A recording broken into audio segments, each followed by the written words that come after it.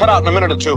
My doctor says it's okay to exercise, but when it becomes a strain, you better quit. Man, your doctor don't know what he's talking about. That's what you want to do, strain. You want to run until the pains. You want to run until your throat feels like sandpaper. You want to run until it feels like you're going to throw up.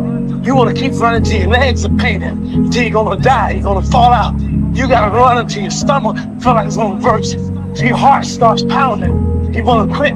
Feels like you can't go another inch. You can't go another step, but you keep going. What kind of man is that?